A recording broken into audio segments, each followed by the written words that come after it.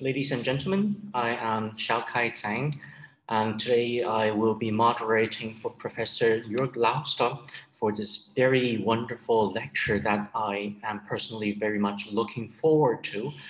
I will be speaking in both Mandarin and English, but for the most part, I'll be speaking in English. At the end of the session, I will do a little paraphrase of his presentation in Mandarin. But aside from that, most of my part will be done in English. I am Shao Kaisang, as we said. I am research professor at Zhejiang University, and I was a visiting scholar at ISCS back in 2017, where I finished my monograph on Augustine and Karl Barth. And since then, I've been working closely with ISCS, including serving as a member of the editorial committee for Logos and Pneuma, or Daofeng. Now, and I am not the main character today. Our hero today is Professor Jörg Lauster, of whom I am a big fan, or I have been a very big fan.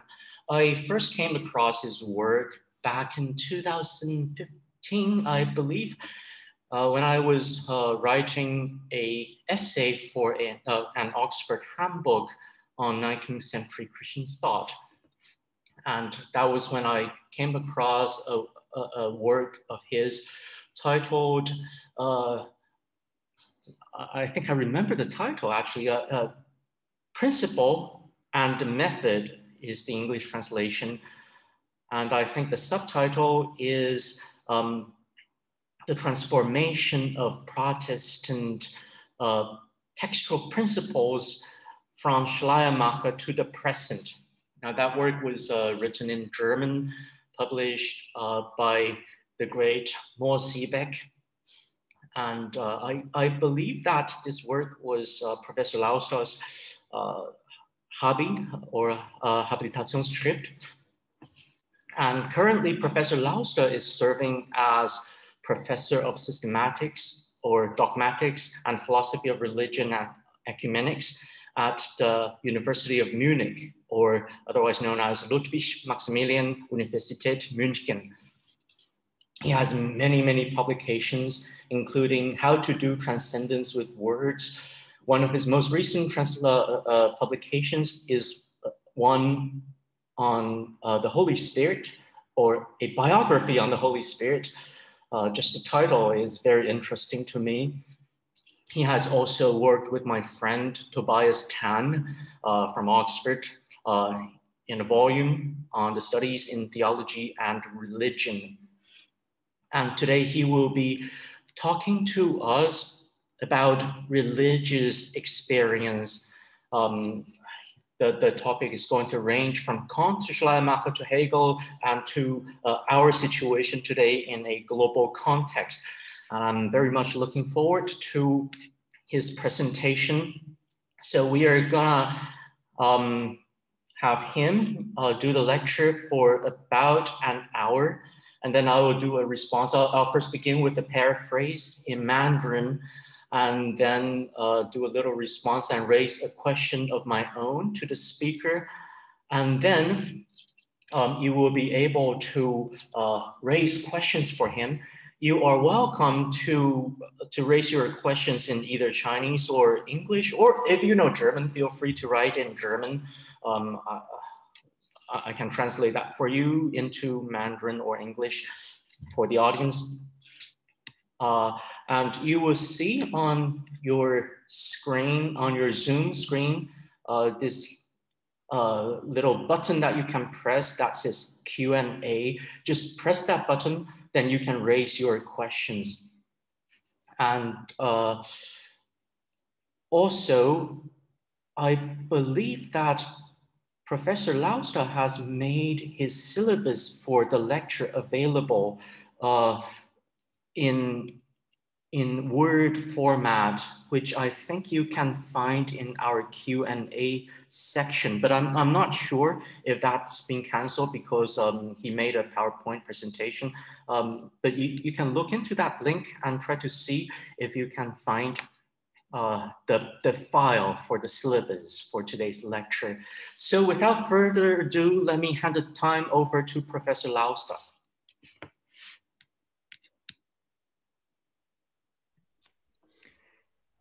Yes, thank you very much. Just check here. Thank you very much, Professor. Thank you for the very kind introduction. Yeah, thank you to ISCS for the invitation. And as I said, thank you very much for the very, very kind introduction. Yeah, I'm very happy to be here with you and to discuss with you a topic of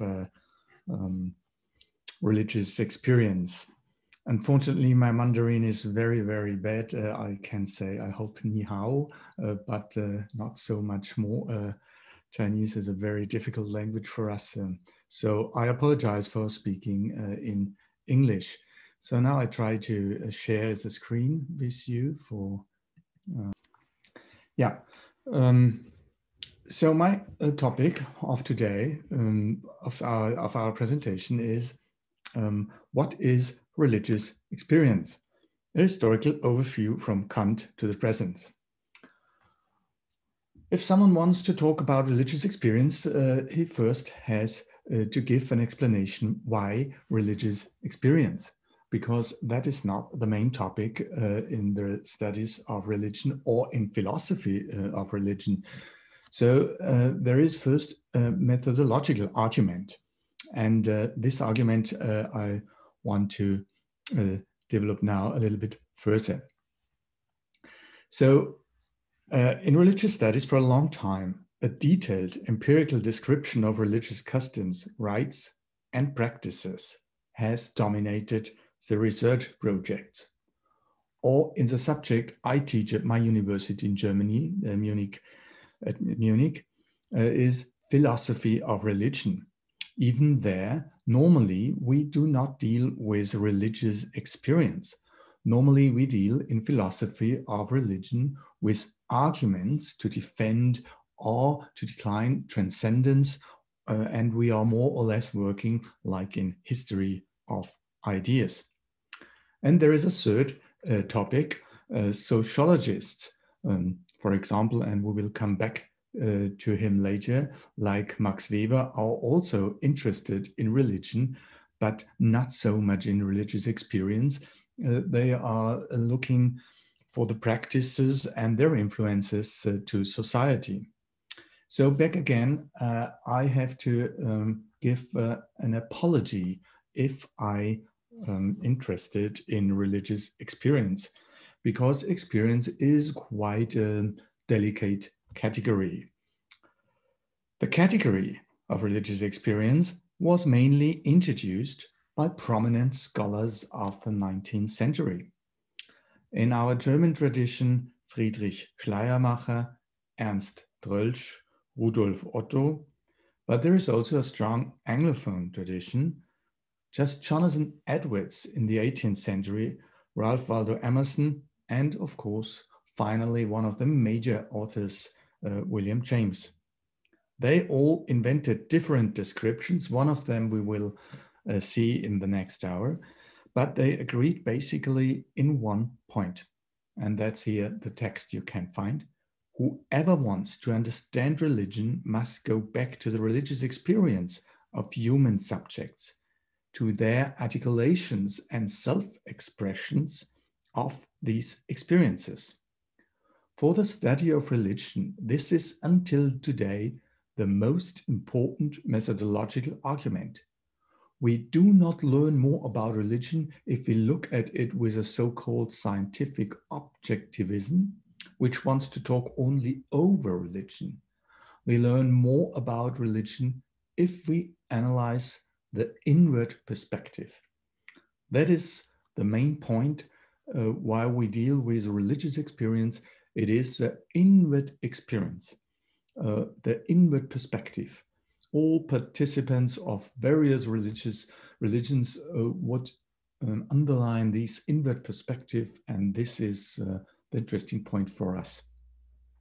So first, there is a methodological reason why we should deal with experience.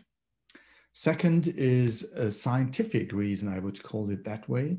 That's the so-called emotional turn in the sciences, in humanities in, let me say, the last 20 years.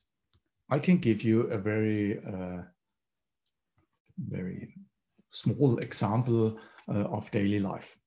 In the last 10 years, the German weather forecast has introduced an interesting new category.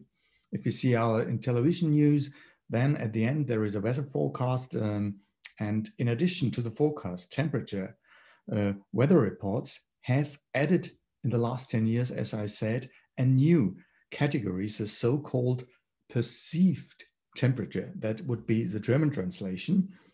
In English, that is called wind chill.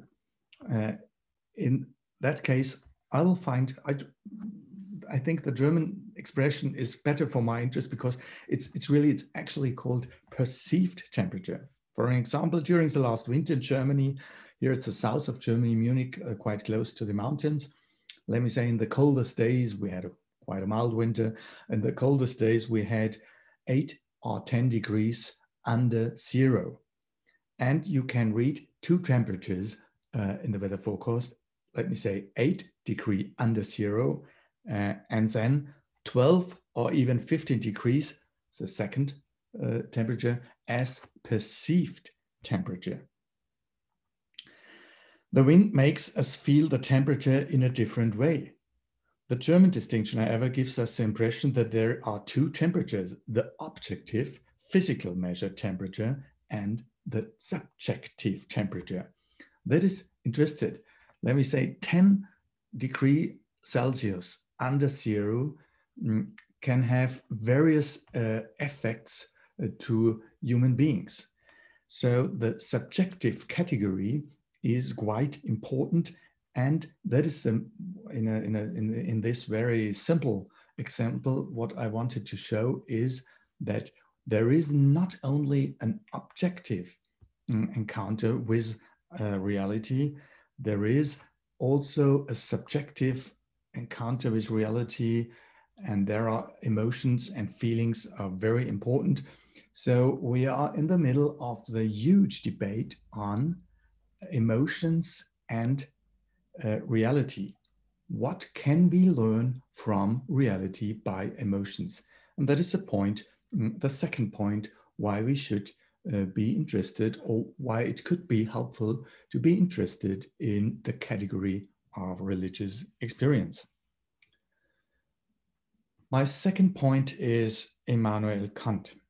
He is probably the greatest, or at least one of the greatest philosophers whom we ever had in Germany. And Kant is famous as a very, very strong thinker. A very, very strong thinker means he is arguing, he is putting the arguments on logic, and is a very rational author. But even in Kant, we can find something very interesting, and that is the quote you can find here. It is very famous, one of the famous quotations of Immanuel Kant. It's at the end of his so-called second critique, the critique of practical reason, and it's actually at one of the last pages of the book. So if you want to follow it, so I have not given any closer quotations, you can find it easily. It's at the end of the so-called second critique. Two things fill the mind with ever new and increasing admiration and awe, the more often and steadily we reflect upon them. The starry heavens above me and the moral law within me. I do not seek or conjecture either of them as if they were real obscurities or extravagances beyond the horizon of my vision. I see them before me and connect them immediately with the consciousness of my experience. That is the main point, or there are two main points. First, we have this strong, some would say a little bit cold, or at least cool philosopher who is never talking such much about emotions. And at the end of one of his most famous books, he is admiring the stars in the heaven and the moral law within him. And the last sentence of our quotation is interesting. I see them before me and connect them immediately. That is the point we will see, which becomes very interesting in a theory of religious experience, immediately with the consciousness of my existence. So even in the strong and quite cool philosopher Immanuel Kant, we have a hint of an immediate encounter with his consciousness, and that would help us to understand a little bit more what is a religious experience. I will not go so far to say that Kant is here in that phrase describing something like a religious experience. That would be probably an over-interpretation, but I would go so, sorry. I can apologize.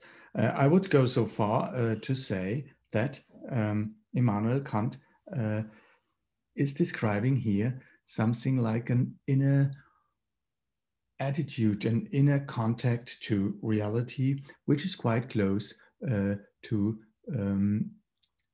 that what we later will call a religious experience.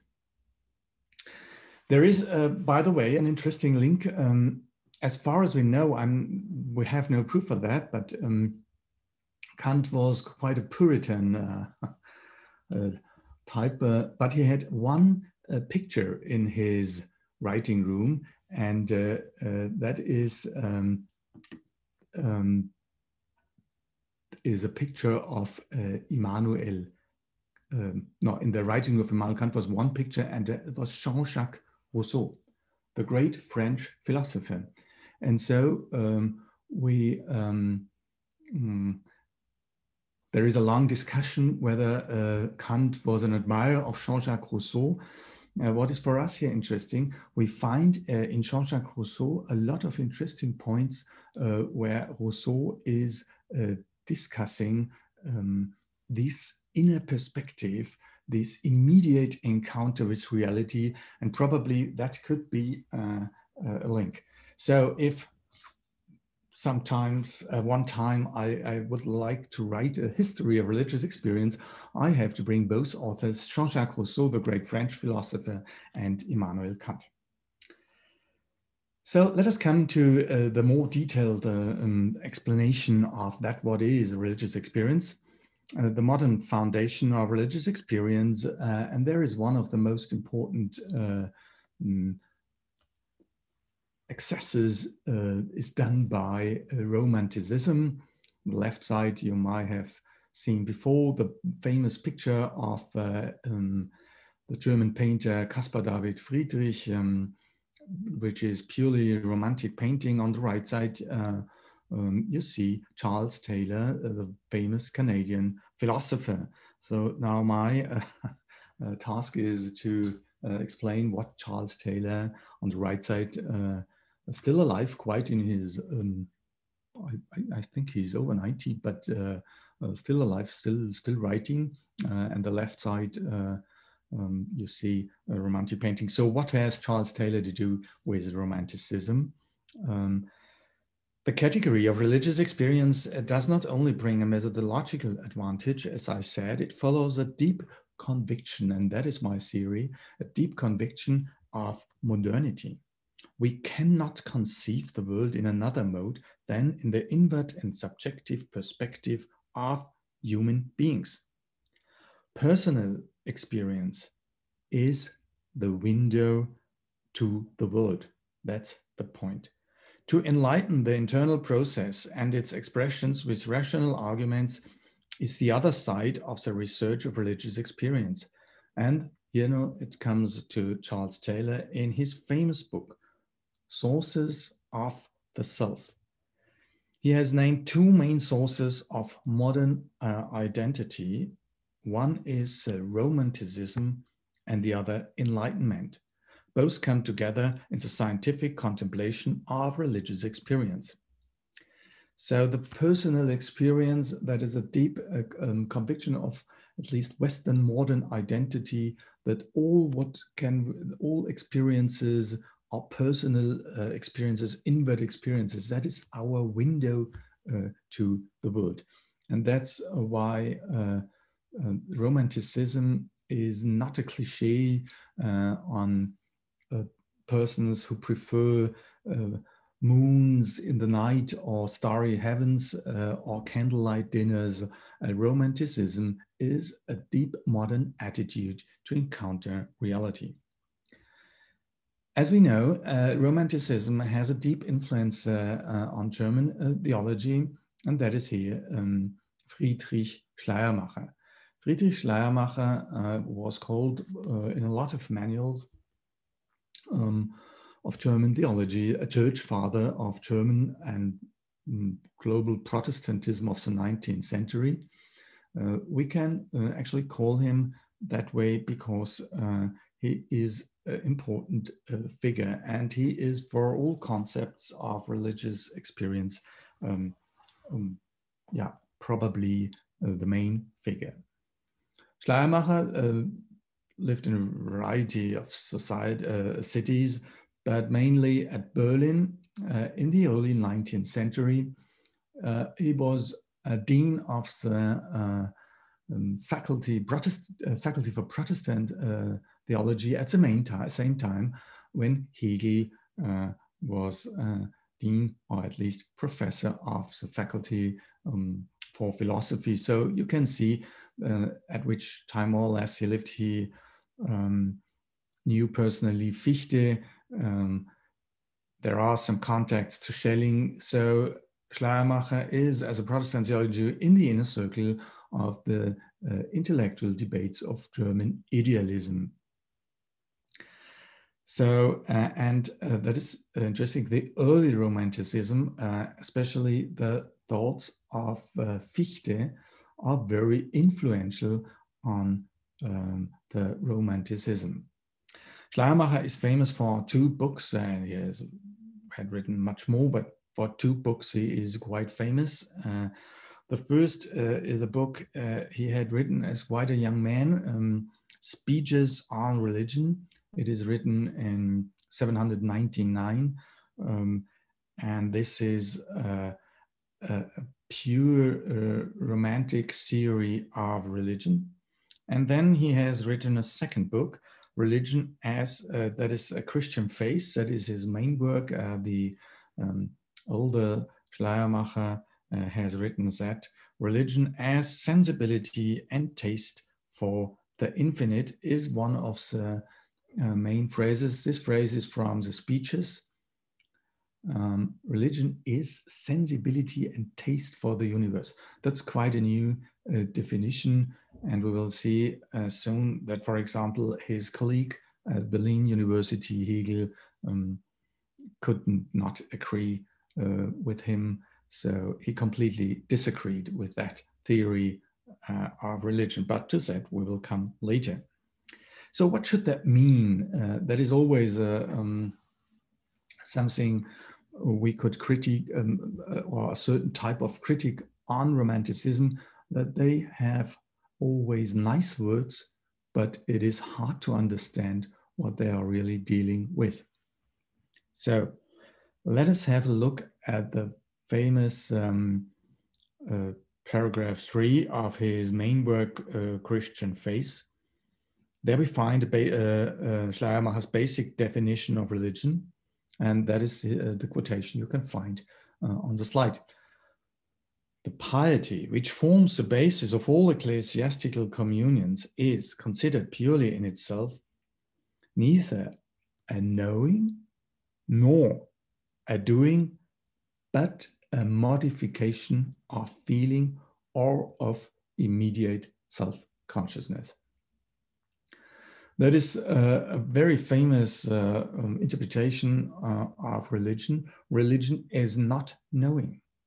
So that would be, for my subject, for example, very interesting for a philosophy of religion. Schleiermacher would argue there are no new knowledges which we can grasp with through religion. On the other hand, he also neglects identification of religion and doing. That means religion is not ethics, it's not moral philosophy. So there is a third thing. It's evident what Schleiermacher tries to do here. It is to underline the independence of religious experience to other actions of our consciousness. And he would go so far to say there are three main areas in our consciousness: knowing, doing, and that third point, feeling. And that's not enough. Not feeling as its own is a religious experience. There is a certain modification. There is a long discussion what means modification. To make these very long discussions short, we could translate Schleiermacher, the word modification, we could say there is a determination of feeling. And that leads us finally to immediate self-consciousness. That is a main point. But if you do not understand what means immediate self-consciousness, don't worry about that. There is a long discussion. It is hard to understand, even for scholars and philosophy of religion, what Schleiermacher wants to say. What should that be? Immediate self-consciousness. But what you now can see, that's the second time in a very, very famous phrase, we can find the word immediate. We find it, I can go back here, we find it in Kant at the end, immediately with the consciousness of my experience, and then we can find it here in Schleiermacher, or immediate self-consciousness. So what should that be? Schleiermacher tried to explain that in a lot of other discussions. For example, there is a very famous quotation. He says, the immediate presence of the whole undivided being and all that. Schleiermacher himself gives us an example. Schleiermacher attempts to explain this complex difference by way of a few examples and quotation. Thus, joy and sorrow, Schleiermacher is writing, those mental phases which are always so important in the realm of religion, are genuine states of feelings in the proper sense explained above in his book, whereas self-approval and self-reproach belongs himself rather to the objective consciousness. These examples give us a way to understand the distinction between the consciousness of states of feelings and the objective consciousness that would be type of knowing. The latter, the objective consciousness, is always mediated by a kind of reflection, whereas the former is an activity of consciousness as pure, and now that's the point, receptivity. I could say, but it is a dangerous word, I could say passivity. We are only perceiving in that what Schleiermacher wants to show us with religion. The feeling of joy, for example, demonstrates this evidently. Joy is not produced by an act of reflection or of will. It is just the awareness of an inner state. I cannot produce these states, and that is the point that religious, and we will come back to that later, religious experience is nothing what we can produce. That has to do, of course, with modern critique of religious experience. We will see that very soon. So in that distinction, famous distinction of Schleiermacher, first there is religious experience as an inward perspective, as a very immediate encounter to reality, and secondly, there are all the expressions of religion. That is, as Schleiermacher would say, a deep misunderstanding of Western theology, that dogmatic expressions are not the first thing. Dogmatic expressions are the second thing. First is the modification of a feeling or determination of a feeling, an inward perspective. And secondly, we try to understand that, and then we build theories, doctrines, rites, and all that. But the first thing is the inward perspective. So we have here in Schleiermacher a very deep theory of religious experience, which is very famous in the tradition of religious experience, arguing first feeling, secondly there will be an act of interpretation like doctrines and things like that. In the 19th century, we have a long discussion on that, and we have a strong critique of religious experience. And as you may see, I would mention all that just very briefly. There's a list of very famous philosophers, or let me say thinkers, and with Karl Barth,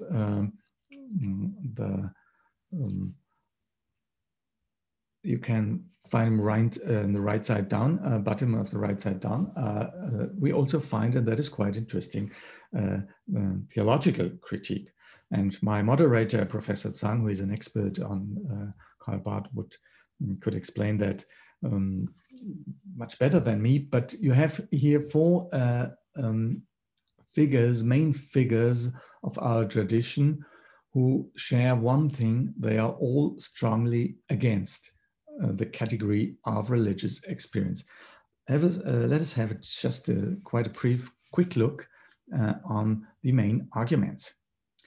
Hegel, there is, as I mentioned, was a colleague of Schleiermacher. They both knew each other personally. Berlin was at the beginning of the 19th century not such a huge city as it is today. And there is, in a comment or a letter to a friend, he's writing on Schleiermacher's books, and he's saying, "Who appeals to his feeling betrays humanity."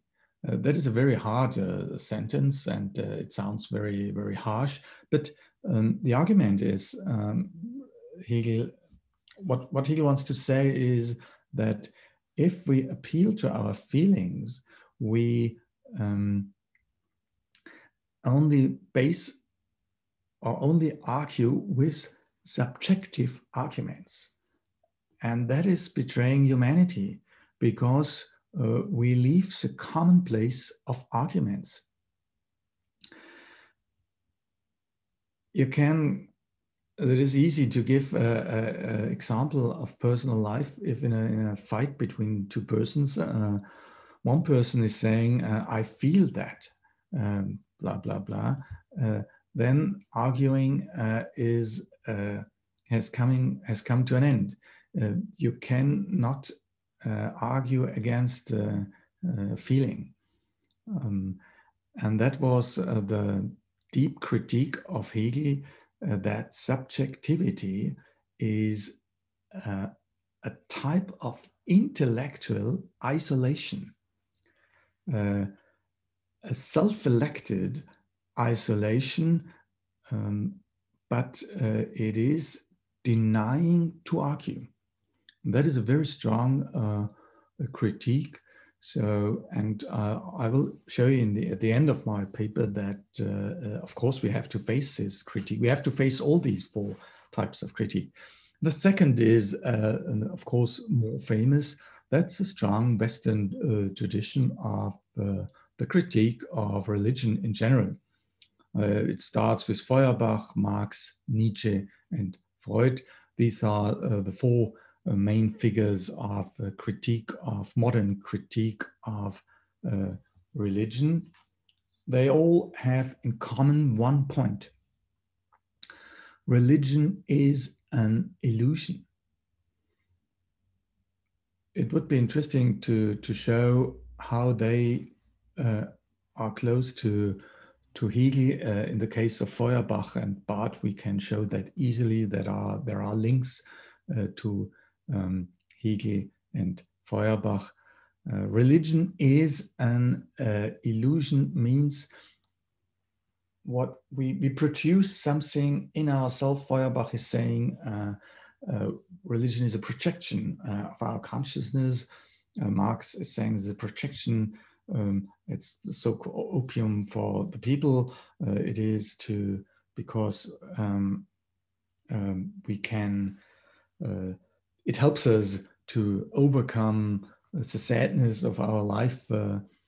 Opium means type of drug. It is a person who is not brave enough to face reality. He goes to religion as a type of medicine against the hard reality. And that we have in Nietzsche, religion is weakness, and we have that in Freud, religion is illusion. We could make it more precise. Freud's critique is saying it is an infantile illusion.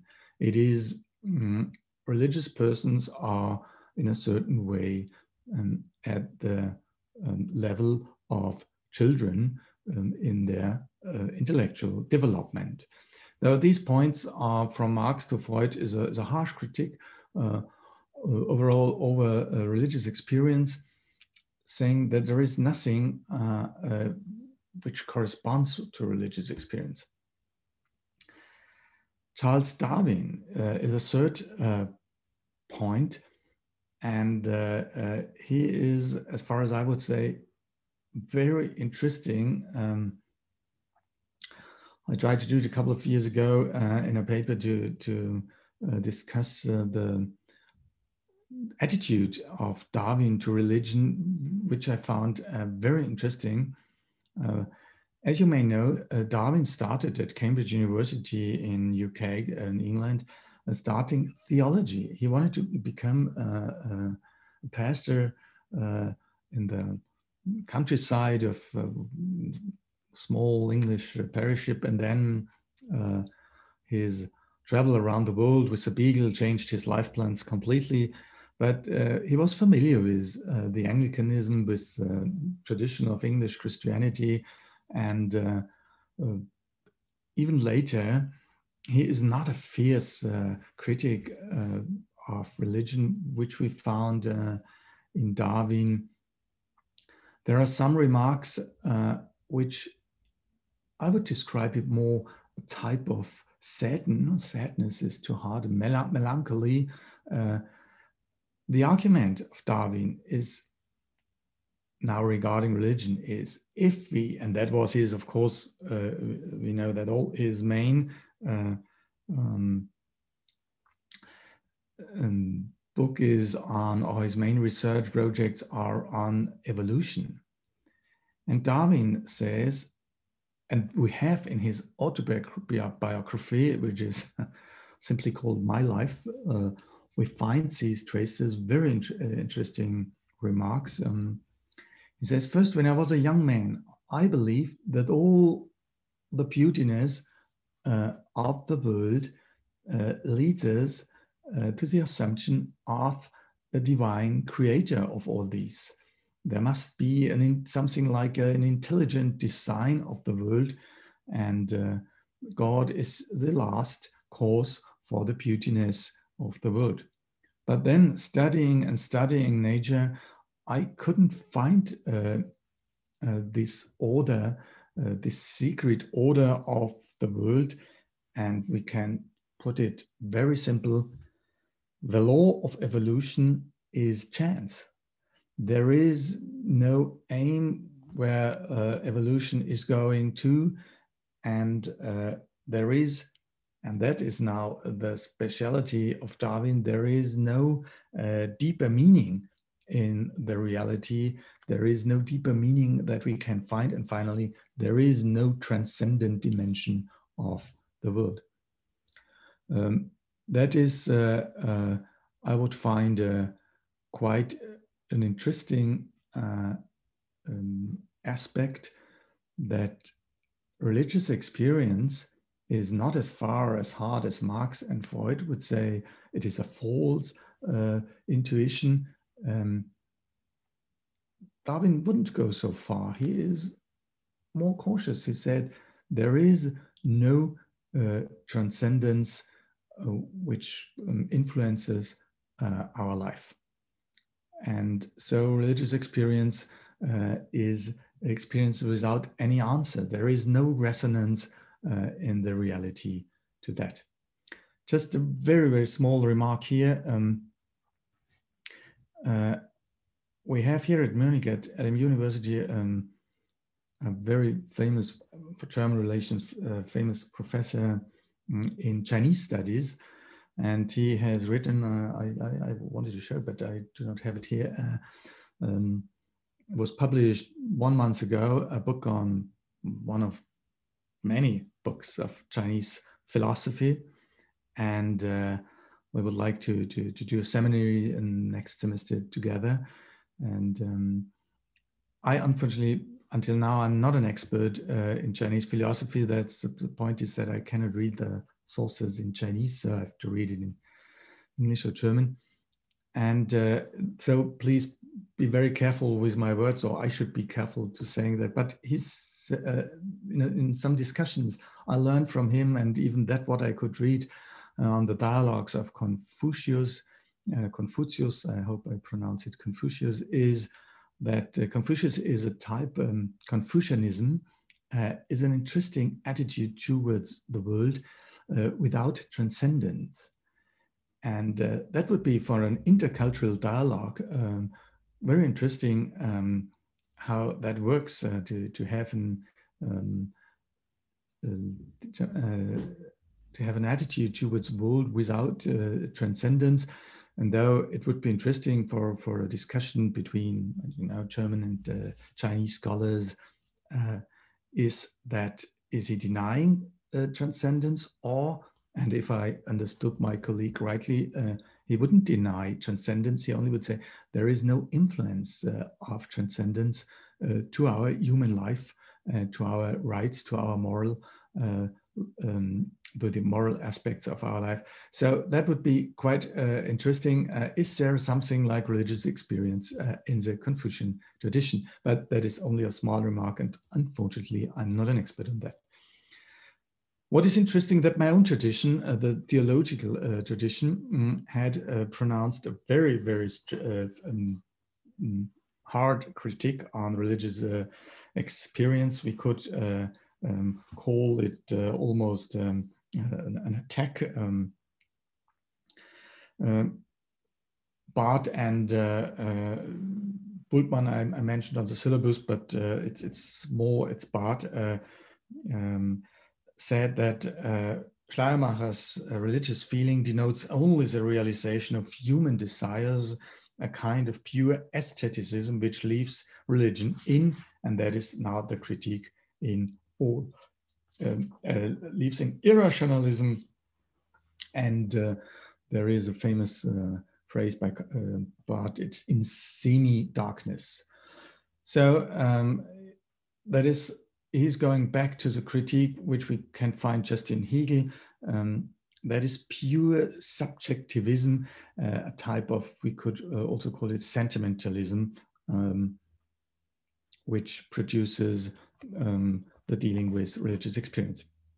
So as far we can, it is interesting that in the 9th or beginning of the 20th century, there are very strong voices against religious experience. And so it is for us very interesting to see that religious experience nevertheless had a great resurrection at the end of 19th century. And there are a couple of scholars who went back to the idea of religious experience. And so I'm at my 5th point, the modern defense of religious experience. Just to make clear what I wanted to say is we had first in the surroundings of Romanticism, we had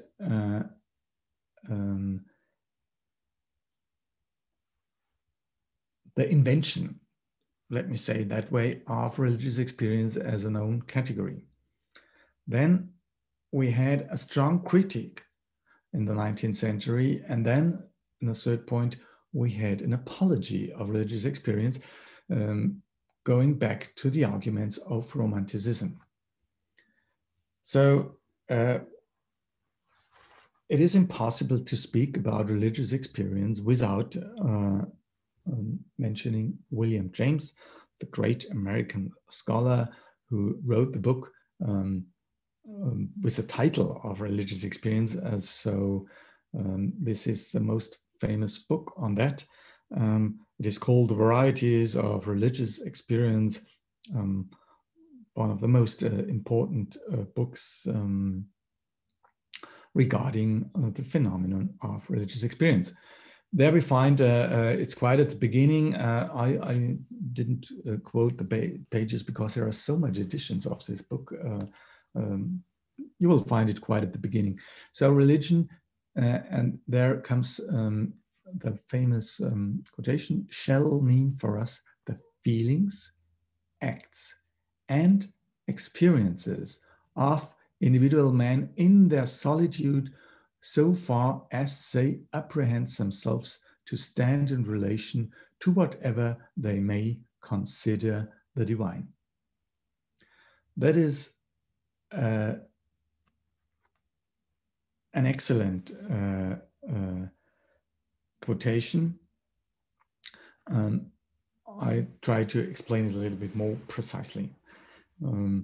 As all kinds of experience, also religious experience consists in personal engagement and involvement. That would be just the observation of Schleiermacher. It happens and cannot be produced, what we had called receptivity or passivity. And it sets free a special meaning of that what happens. Exactly here we find the differentia specifica. The special of the religious experience is the manner of we could call it that way, breaking through experience.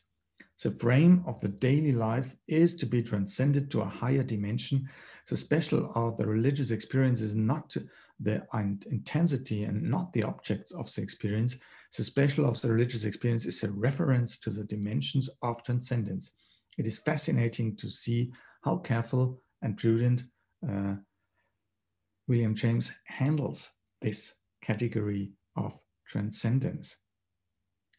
Analyzing the self-expressions of religious experience, they do not claim immediately an ontological or metaphysical proof for the transcendence.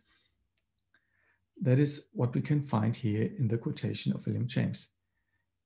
He says, the persons who made religious experience, so far as they apprehend themselves to stand in relation to whatever they may consider the divine. I, William James, do not say that there is something like a divine. I can only observe that persons who go back to religious experiences say that what happens to them is caused by something that we could call the divine. That is very cautious and methodologically in a very honest way. He says, if we go back to religious experience, we cannot, like the medieval tradition of proof of gods, that we cannot do with religious experience. We can only say that there are persons who say that that happened in themselves, and they apprehend themselves to stand in relation with whatever they may consider the divine. So to make it very simple, James is saying, not me as a scholar, I can only observe that they, the religious persons, do say that they are in contact with the divine. And that is a very interesting point. We can, in a methodological way, not prove the divine, but we can observe the contact between to the divine by persons with religious experience, or that they intend to have contact. That is very, I would say it's cautious and honest to argue that way. But on the other hand, it's a rebirth of the figure of religious experience, because James is saying it would be too less to describe only from an external view. Religious are doing that, and then they do that, and the moral views are that, and then and that. We have to go back to that, what they say, what happens inside in the inward perspective. Max Weber, the second one,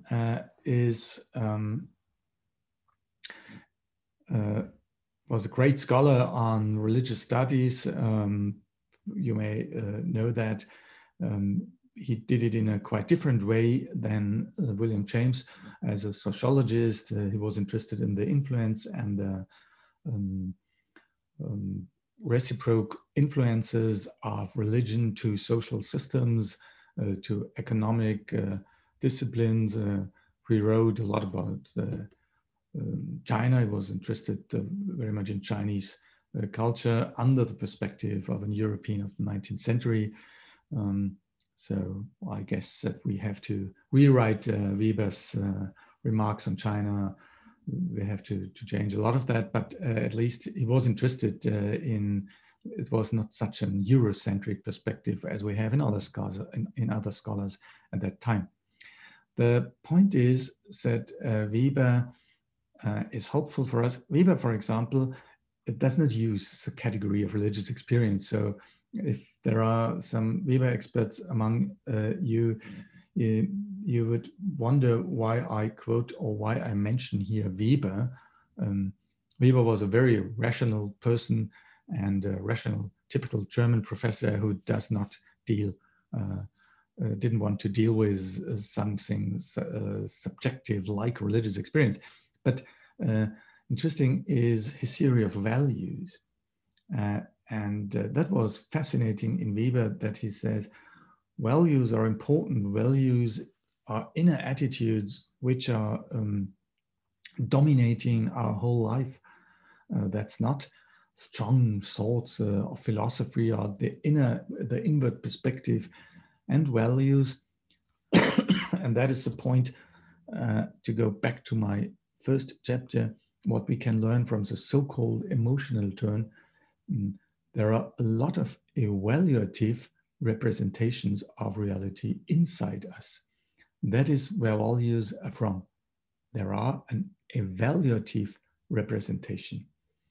And that is what is important for us here. The evaluative representation is in the perception of reality. We immediately evaluate reality. The one who brings these two aspects together is the Protestant theologian and scholar of religious studies, Rudolf Otto. He is, I would say, after Schleiermacher, one of the most famous Protestant theologians dealing with the category of religious experience. And as I have taught almost 10 years at Marburg University, so I have to practice his type of local patriotism. Marburg is a very small German city, and it's just a university city, very kind city, had a strong influence in 19th, 20th century. And Otto, like a lot of other famous scholars of the German tradition of theology 20th century, taught at Marburg. And when I was teaching at Marburg, I could go to the archive and read and study his letters. And it was really this interesting figure of Protestant theology in the early 20th century. His main work, which is translated, I guess, in more than 20 languages, is the idea of the whole inquiry into known rational fact and the idea of the divine and its relation to the rational. There he is. It is, by the way, interesting that for some reasons he is in the Anglophone tradition. He seems to be wide. His Anglophone reception seems to be wider than in the German. In his work, Otto brings together very different influences, and not always in a systematic order. So we might perhaps describe him almost as a kind of freak thinker, because he is putting together a lot of influences. Interesting for us is how he tries to overcome the problem of subjectivism and realism in Schleiermacher. He was a scholar studying a lot of Schleiermacher and following a famous expression of Schleiermacher's, let us call it higher realism. At the very beginning of his main work, the idea of the holy, Otto suggests replacing Schleiermacher's feeling of absolute dependency with the concepts which he calls creator feeling.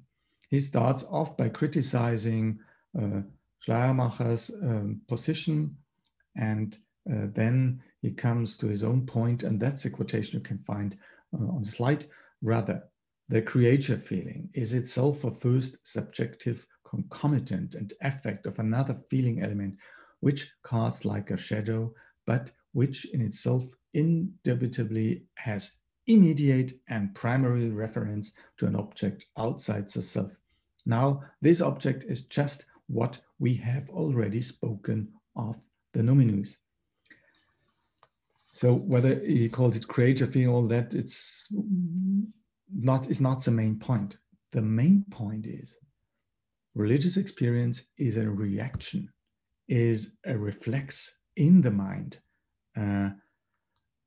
It is, as Ernst Strölch, his colleague, said in a book review, it is, religious experience is the product of an impact. And that is where I come here together in Otto, James, and Weber, is that with James, if we want to study religious experience, we have to describe religious experience. If we want to study religion, we have to describe inward perspectives. We have to describe the subjectivity of religion. Otherwise, we can only talk over religion, but not what is religion at itself. And secondly, these inward perspectives of religion, as James described and as Weber mentioned, are evaluative representations. But, and that is where James and Weber were very cautious and saying, we do not know where they come from. We only can see that they exist inside the consciousness of religious persons. Otto is saying that is too less. We must ask, go further. Where do they come from? And that is what he says here in the last. It is the reference to an object outside itself. From the inward perspective, we can learn that this inward perspective feels itself caused by something outside itself. That would be the main argument against, for example, the critique of religion is an illusion, because at the moment of the religious experience, Otto would say, we make the experience that the religious experience is caused by something which is not the subject having this experience. Though that is a very famous final point. So let me come to my conclusion. we have seen here to Bella, he is in the syllabus, the last point of the, I come back to him very soon. I changed it. I put Bella now to the conclusion. The way of evaluative representation, that would be the way from Schleiermacher to Rudolf Otto. So what are the consequences? For what it's helpful to deal with religious experience? So I would say we have some intercultural and interreligious consequences. The intercultural consequences is that if we could open the study of religion to a broader, in a broader sense, that religion is not only doctrines and morals and certain rights, if we could agree that religious experience is an encounter with reality, the borders between culture and religion are very fluid. And at least in the history of Christianity in Europe, we can observe that there are a lot of cases where cultural aspects had a strong impact, more or stronger than doctrines. I will give you only two quick examples. You may know that picture. That is from Italian painter Giotto. It's a crucifix in the church Santa Maria Novella in Florence, painted in the early 30th century. Here you see on the left side, you see the whole picture, and the right side, you see Christ, the body of Christ. The thing is that we know from the sources that this picture was a revolution. It caused, for our modern eyes, it's not so spectacular, but for medieval eyes in Europe, they hadn't seen pictures, they hadn't seen anything similar to that. And this picture, we know that from the sources, from letters, from the reactions of the crowd, these sources created religious experiences, because the spectators of the picture on the right side, they could see for the first time in the European history, they could see for the first time the suffering of Christ. You can see them on the right side. So painting, culture, art is a very important source of religious experience. I could say much more about music, but that would be too difficult. We have famous composers like Bach and Mozart in our tradition, which tries to produce religious experiences. And here is another famous, and unfortunately it's a very bad picture, but it is the Pietà of Michelangelo. The same thing, there between both are 200 years, almost exactly 200 years. This is at the beginning of the 16th century. And what made Michelangelo so famous is his capacity as an artisan. The way producing this sculpture is at its world championship at its best. But the point is, he wanted to also to express something like to express the experience of Christian humility, and that we can do with cultural aspects of with the possibilities of art. Probably, I wouldn't say better, but at least in a way, and it also can do a doctrine or church teaching. So I come finally to the interreligious consequences, and there it's a point where we have to discuss a very delicate question, and I do not want to discuss it. I only just want to mention it to open the perspective. We have from Hegel on a series, are all religions equal? Question. Or is there a hierarchy? And to transform it to the question, to religious experience, can we distinguish between the variety of religious experiences? Are they all the same, saying the same? No, that's not evident. Or are they all linked together? And there, Robert Bellah made in his unfortunately last book, he died, I guess, 2013, and the book was published 1 year earlier, Religion in Human Evolution. He was very interested in, he has a long chapter on Chinese philosophy also in his book. He discussed the Indian religions and the Jewish religions. And at the end, he's asking, what have they all in common? And there we can find in this great sum of a life work, Robert Bellah's last book, the motto, "Nothing is ever lost." All these religious experiences are expressing attitudes or encounters to the world. And what our task is in a common world to discuss these possibilities of religious experiences. If we take the concept serious, we could say that religious experiences are experiences of the secret of our world and the secret of the world, of the whole world, not only of our life. They also deal with the secret of the world.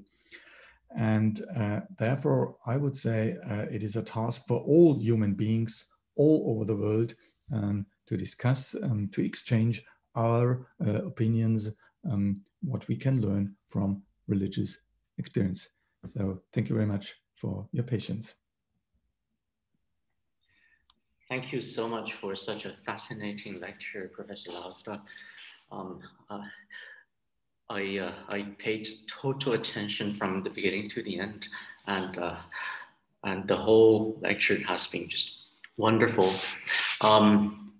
And please allow me just about a few minutes to summarize your talk in Mandarin, and then I'll come back to you with 2 questions of my own, rather technical ones. And then we can perhaps open up the floor for the audience for their contribution. So allow me to switch to Mandarin. 那我们刚才这个 Lauster 教授给我们非常精彩的一个讲座啊，他从康德开始讲。他对康德的这个呈现，我想非常的有趣，因为在过去，特别是在国内讲到康德的时候，会想到的是他是一个反形而上并且反神学的这么一个哲学家。而虽然他那句名言就是Lauster 教授在呈现康德的时候给我们看到那一句第二批判的结语的开头那句名言，2件事情我越发思索就越发敬畏，就是我头上的星空以及心里的道德良知，从这里去讲述康德笔下的这样子的宗教经验的内容。这句名言我们大家都很熟，可是比较奇怪的是可能我们因为比较注重他的第一批判，而在读第一批判的时候也没有读得太仔细吧，于是就忽略了说，其实康德对于宗教经验这个概念带来了相当重要的贡献。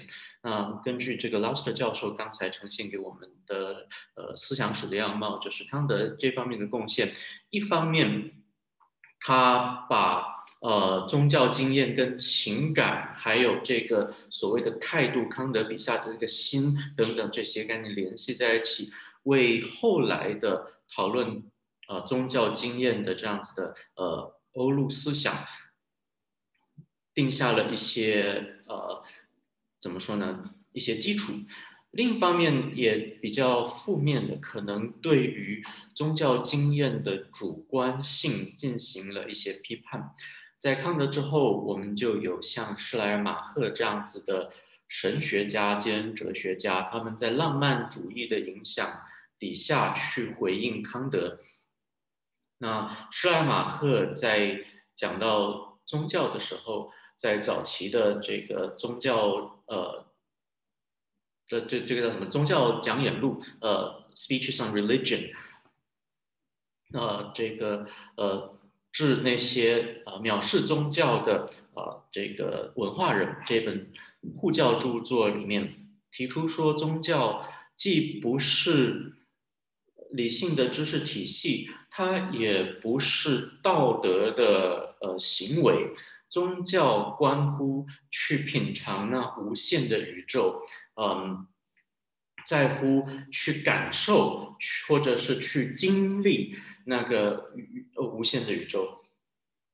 于是，在施莱尔马赫这里就开辟出一条19世纪的形而上的浪漫主义的或观念论的这样子的宗教经验的路线，这样子的路线在特洛尔奇等神学家，就是在 Church 他们这里达到了一个高峰，而在19世纪也出现了不少的思想家。不只是哲学家，也包括其他学科的这些思想家，不止在欧陆，在英伦也有。从施莱尔马赫同时期的在柏林的这个同事黑格尔其实施莱尔马赫引进到柏林去的，后来两个人又不睦啊。这故事我们今天不多讲。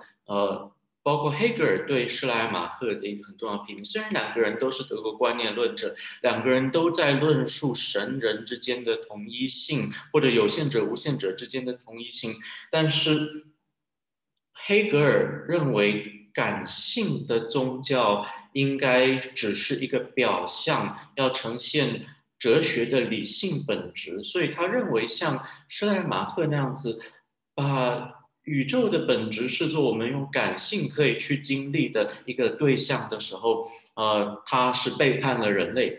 所以黑格尔对宗教经验的这样子的施莱尔马赫的路线提出了这样子的批评。另外 Lauster 教授也介绍了在英伦方面有达尔文，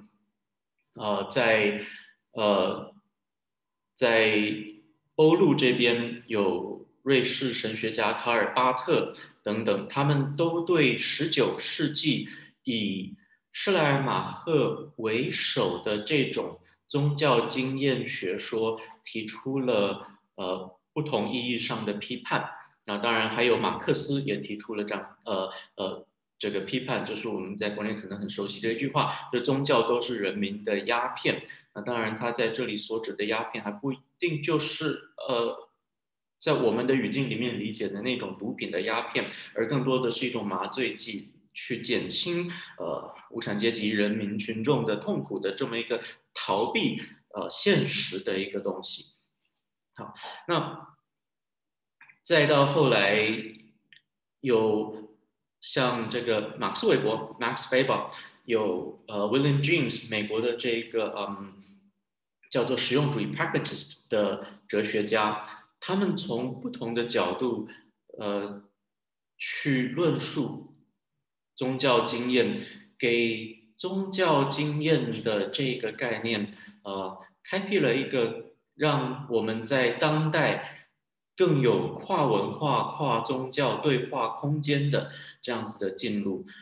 这基本上就是刚才Lauster 教授给我们呈现的宗教经验这个概念在西方思想史上面的从康德以降的一系列的发展。So that was my paraphrase of your lecture, Professor Lauster, and now perhaps allow me to reflect on bits and pieces of your lecture, and perhaps raise 2 or 3 questions for you. The first is that it dawned on me that in your lecture, those who engage with the topic of religious experience, be it those who hold to a more critical stance of this concept or this approach to religion, or those who espouse this approach, seem to tend to be Reformed, or at least have a preference towards Reformed theology over Lutheran theology. Figures like Schleiermacher, who was of course a Reformed theologian himself, and Sturge had a clear preference for Reformed theology. He was good friends with Reverend Kuyper from the Netherlands, and spoke highly, of course, of Kuyper, although not uncritically. And on the Anglophone side, as you briefly mentioned, there's Jonathan Edwards. And among those who hold to a more critical stance towards at least the Schleiermacherian tradition of religious experience would be Karl Barth, who is also Reformed. So I wonder if this is out of mere coincidence, or if there's something deeper in the different trends of Protestant theology.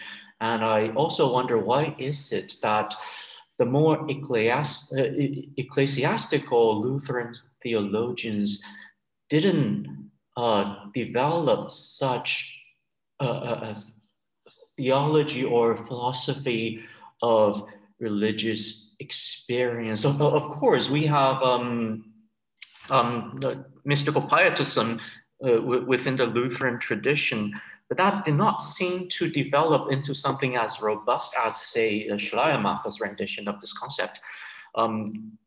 I think the closest figure who comes to a Lutheran theologian who develops on Luther's insights would be Søren Kierkegaard.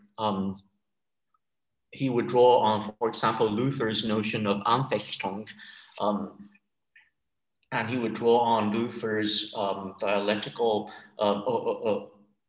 Theologia Crucis, and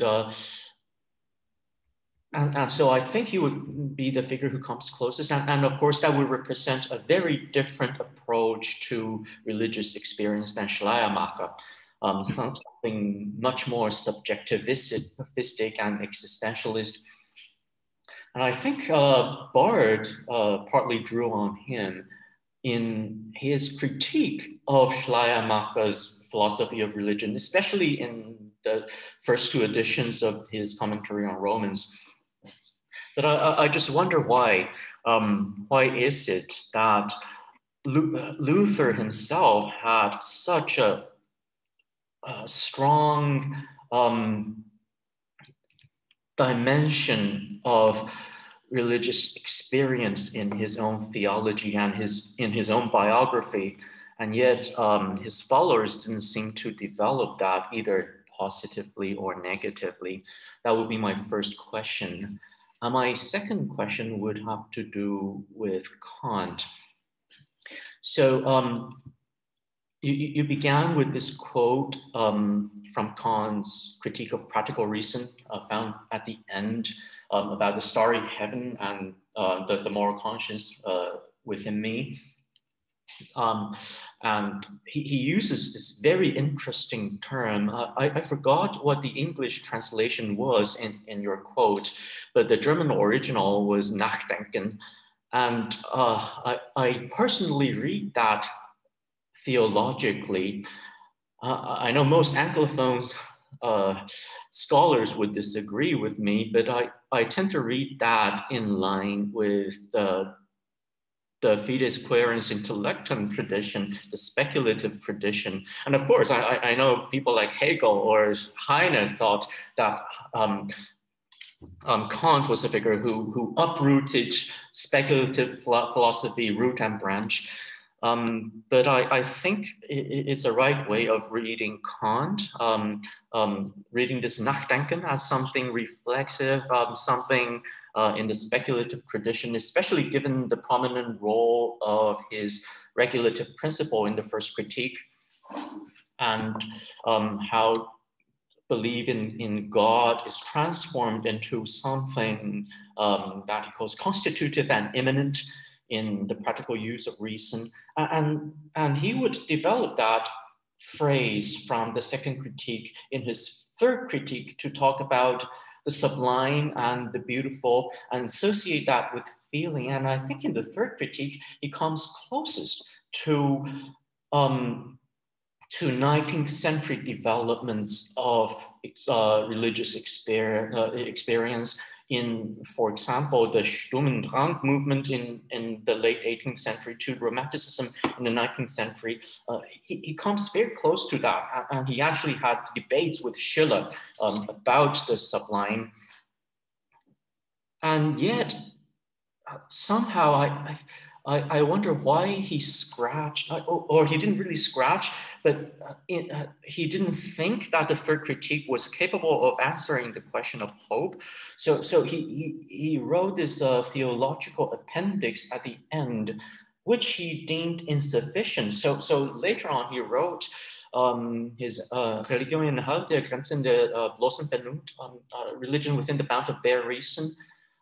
And there he seems to shift away from the kind of religious experience that would be propounded by later proponents like Schleiermacher. And he takes religion to the path of rational, moral religion. But even within this work, he mentions this notion of attitude, a union of attitudes with the Son of God. So my question, long story short, is do you think Kant contributed more positively, or did he set more negative limits for the development of this notion of religious experience as we find in 19th century metaphysicians like Schleiermacher and Troeltsch? Did he set the negative boundaries for that, or did he actually contribute positively to it? And would he, in fact, agree with a lot of things that Schleiermacher says, or would he not?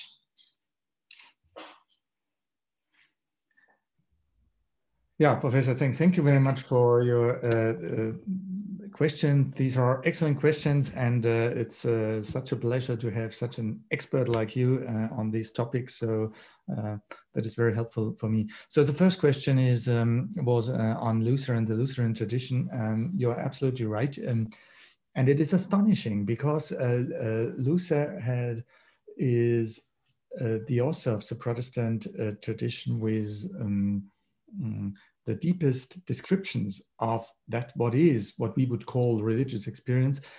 That has a couple of reasons that Lutheranism, it's not interesting, but just to understand what I'm part of the Lutheran Church in Bavaria, so I'm Lutheran, so I'm free to criticize my own tradition. The Lutheranism is not, as a world religion, Lutheranism is less important than the Reformed tradition for some reasons. Lutheranism was very soon linked only to more or less Germany and Scandinavia. And then Lutheranism has to enter a marriage with the state. And Lutheranism was for a couple of hundred of years linked very strong to the state. We can say, we can prove that German history. The Reformed tradition went to England, went to the Netherlands, and then, and that is the most important thing, they went to the United States and Northern America, and then they developed there a quite broad tradition. So for all aspects on modernity, the Reformed tradition is a little bit more interesting because the Reformed tradition was forced to be more open to all kind of developments. And that is what your observation makes so interesting, is we have both. We have the invention of religious experience in Schleiermacher, who was a Reformed pastor, but we have also the strongest critics on religious experience, also from the Reformed side, which is the part of Karl Barth. And both are Reformed theologians. So I would agree completely.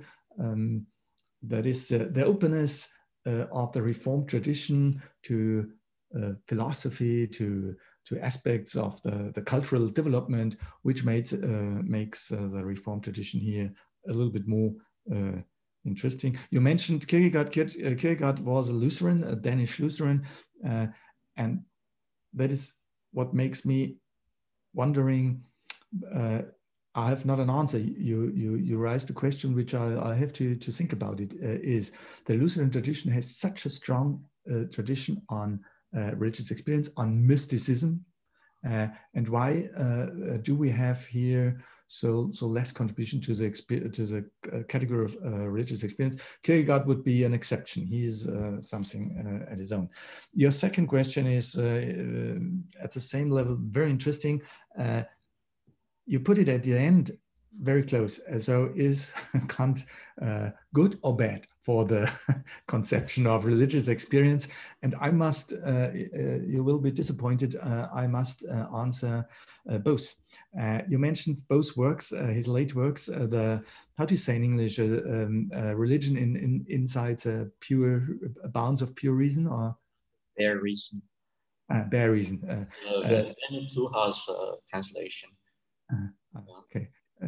Kant has written the quite old Kant with 70 has written a book only on religion. You mentioned that, and his work is exactly as you described it. I agree completely. It's a rational contribution to what can we do with religion, and that would be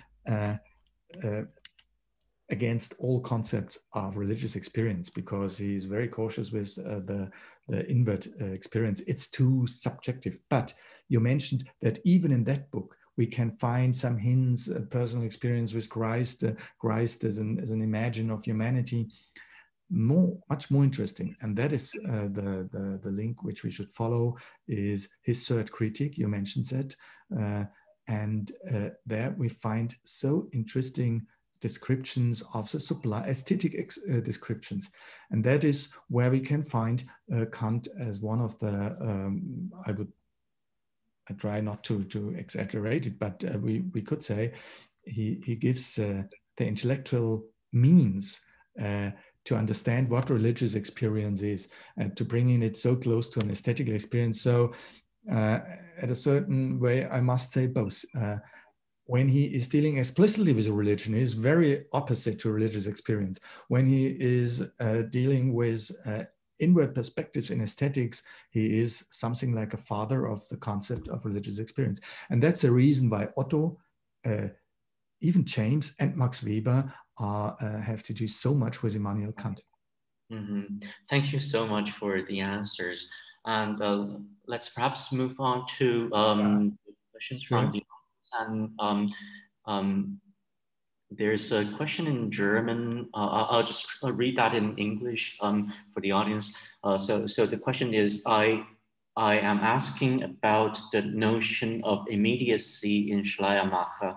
Does this notion have to do with intellectual intuition in the Platonic tradition? Yeah, an excellent question. And there is a long discussion what the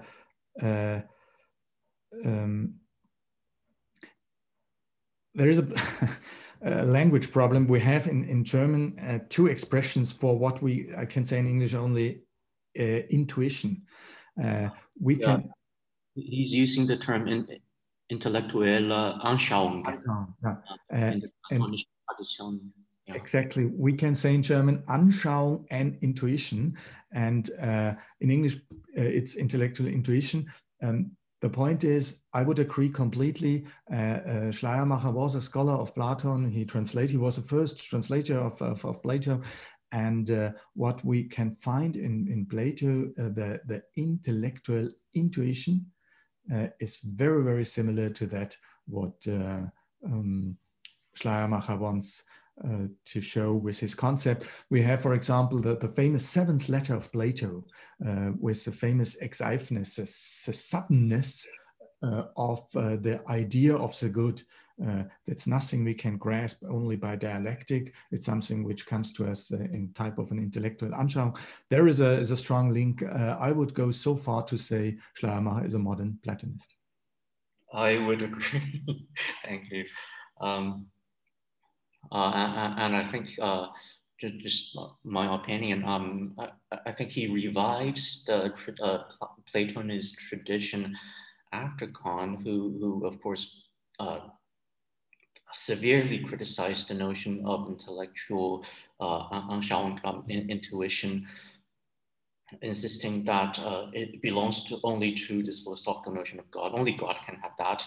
And what Schleiermacher does is to say, well, this intellectual intuition is not just rational, but it's also got to do with our Gefühl, our feelings. And I think that's what makes him different from Hegel, whom I also think, I'm not sure if you would agree, was a modern reviver of the Platonist tradition in some way. Mm-hmm. The other question is in Chinese, and I'll just translate that into English for you. So nowadays there's natural scientists who use neurological sciences as their research method to treat the topic of religious experience, such as and I don't know how to read this, encephalogram, positron emission tomography, to try to ascertain the authenticity or falsity of religious experience. Do you think that these scientific endeavors are valid? Yeah, that is a difficult question. I guess we come all the way back to the main problem which we have in philosophy or humanities discussing with neurosciences. That is a so-called problem of the qualia. There are in these procedures you mentioned in your question, for example, there are you can see if a person is praying. You can measure it with how do you call it? Electroencephalograms. There is a certain area that neurosciences can prove. There are certain areas for religious, especially for religious activity. But what neurosciences cannot do is what happens in that moment. They can prove there happens something, but that is a famous point. Which is the strongest discussion now as far as between humanities and neurosciences. Take another example. You can measure pain. If I now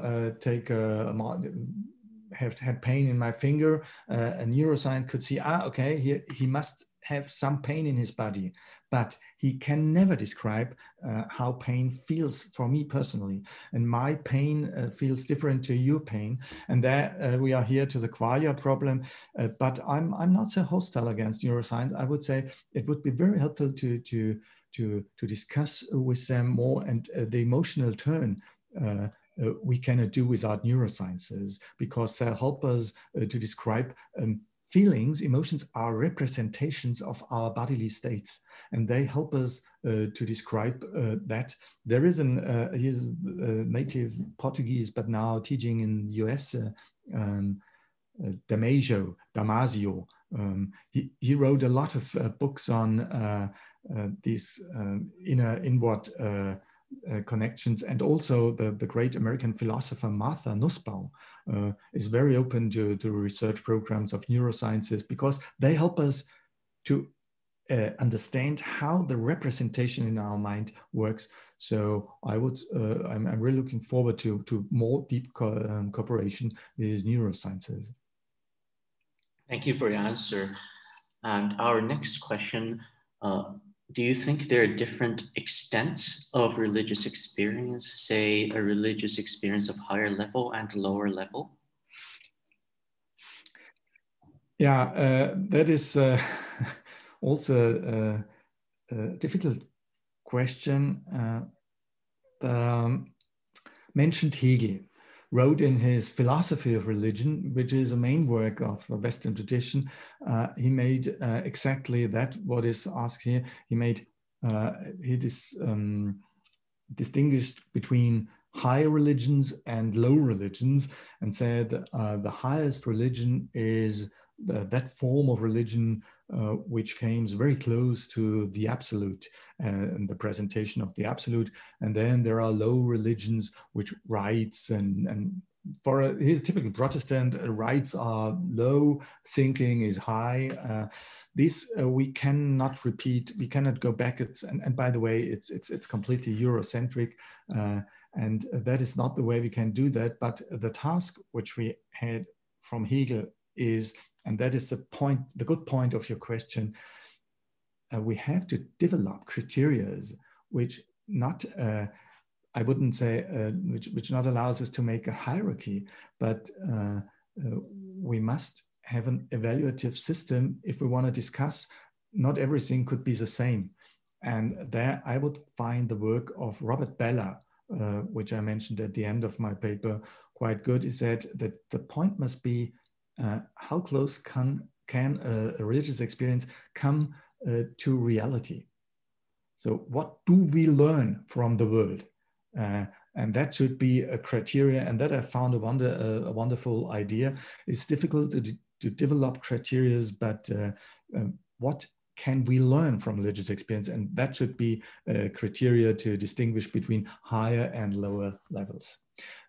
That is not that we would make a ranking of world religions. To say, as we did in my tradition, Christianity is above all, and then that is not helpful. Helpful is what can we learn from the variety of religious perspectives? Thank you. And I think this question is in fact related to the last one. So we will skip the one in the middle for now. And perhaps we can address the last one. Does Schleiermacher agree that non-Christians can have religious experience? Yeah, that is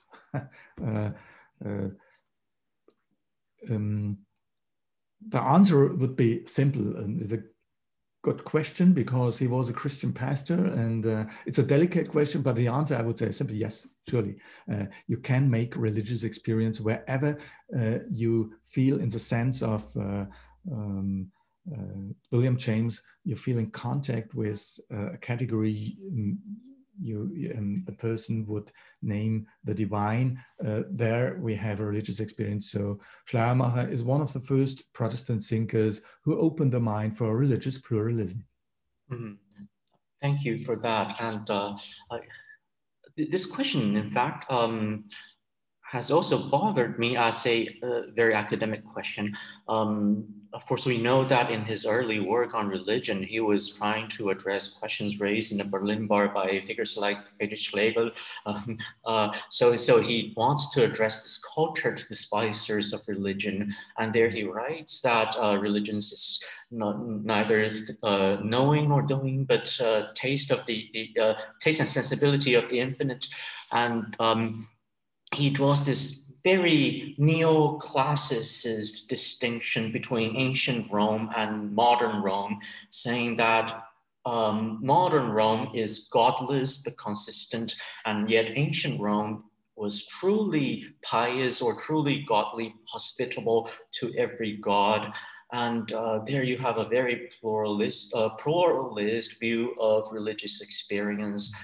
But as he matured and when he was writing the Christian faith, I don't know, I don't have an answer, but sometimes I sense that he is retracting this earlier religious pluralism by saying that there's no salvation outside of the church, and that a religious experience is simply the feeling of the need of redemption, and that all began with Jesus Christ, and you need the life of the Holy Spirit as the life of the church to have this experience. Otherwise, you don't get salvation and you don't get religious experience.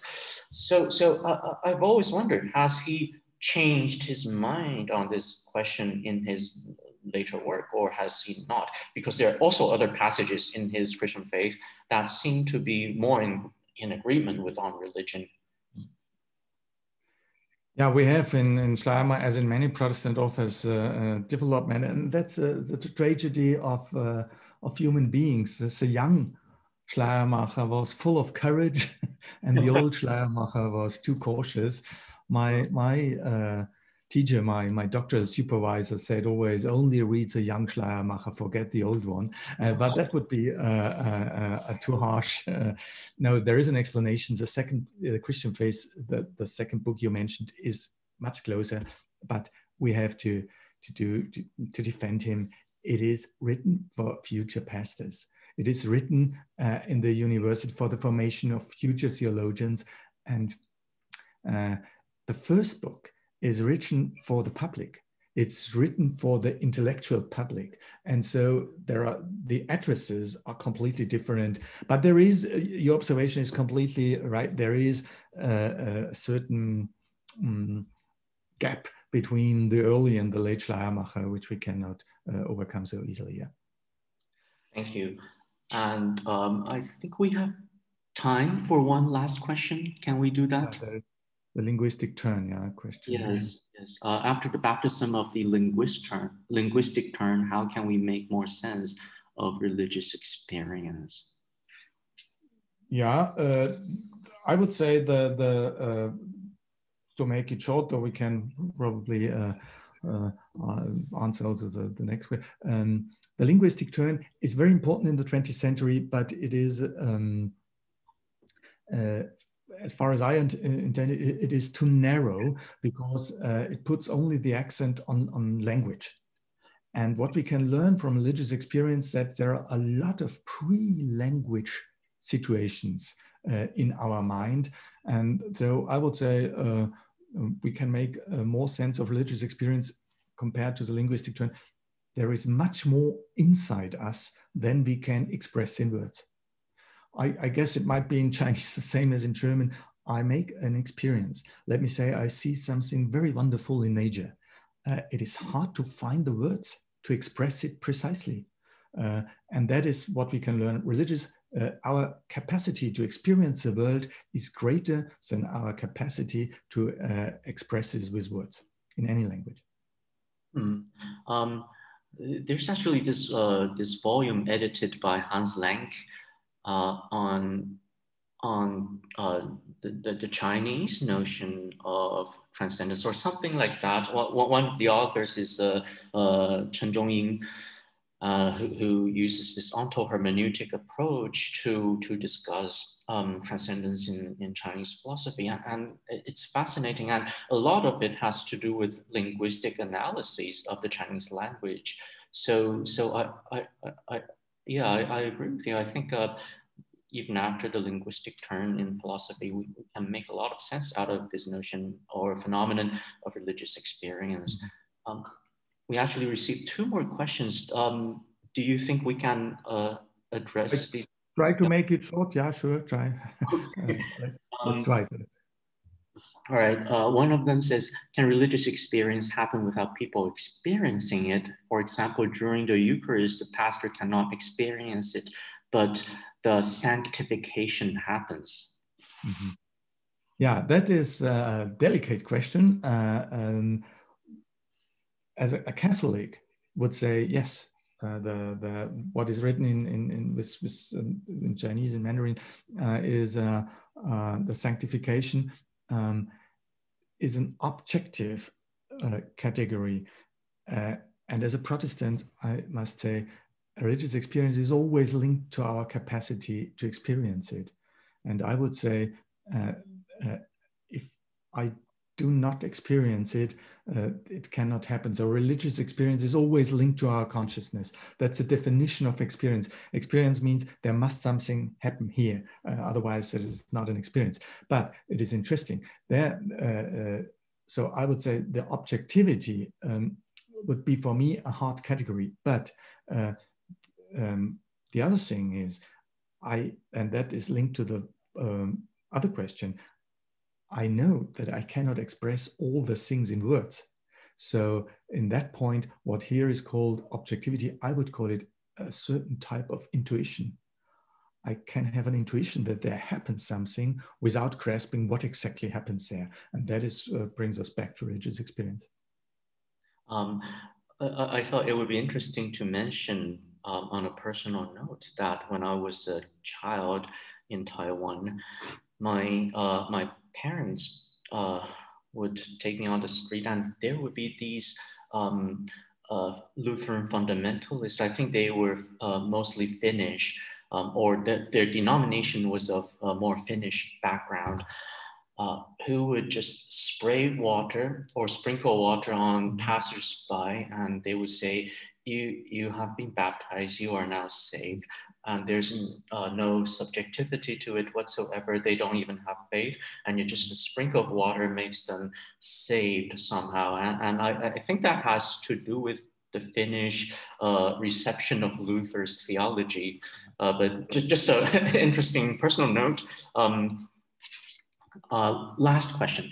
Did Paul Tillich talk much about religious experience?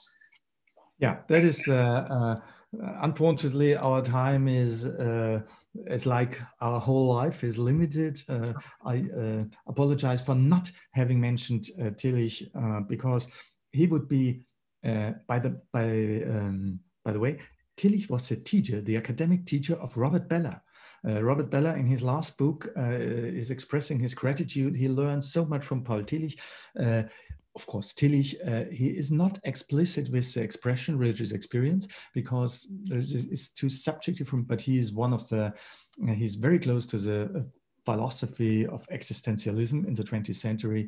So I would say Tillich would be a very interesting author to study the concept, a modern concept of religious experience. And I only have to apologize to not mention him in the paper, but he would be our man for discussing religious experience. Thank you so much for this most fascinating lecture, Professor Lauster. And I would ask the audience to give a round of applause, except you can't hear them. But I really want to applaud. I was totally fascinated and excited. Now, as closing matters, you're welcome to follow our WeChat and website, and the link have been, they are being displayed on our screen. So you can just scan the QR code or enter these links, and you can follow us there, or future lectures and events. I hope most of them will be as fascinating as today's event. But I've got to say, today's lecture was one of the most exciting ones I've attended so far. So thank you so much, Professor Lauster. Yeah, thank you to you all. Thank you for your patience. Thank you very much. Thank you.